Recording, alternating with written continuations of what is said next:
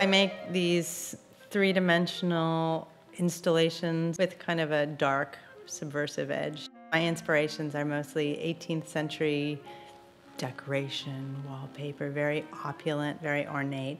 But then I use figurines and flea market trinkets to tell my stories. My sources of narrative often come from fairy tales. It's kind of balancing on a knife edge, right on the edge of kitsch, but not crossing over. And it allows the viewer to come into the piece a little bit more and try and figure out what's going on.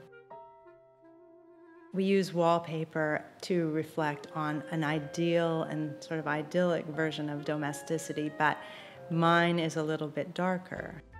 And then I juxtapose all these found objects, and the stories just write themselves.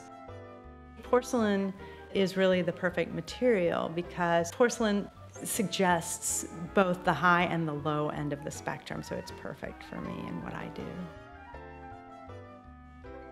So I created these really opulent, very twisted mirrors based on Lolita. When you get in close, you think, well, is this little girl in the gazebo, is she taking a nap or has she expired? I don't really try to be subversive, it just happens when you're in the studio in the wee hours. You're surrounded by these smiling figurines on a tiny scale, and you've got a scalpel in your hand and you're trimming them.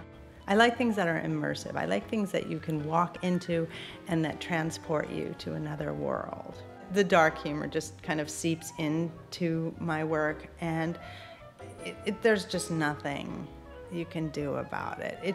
It's not planned, it just sort of happens.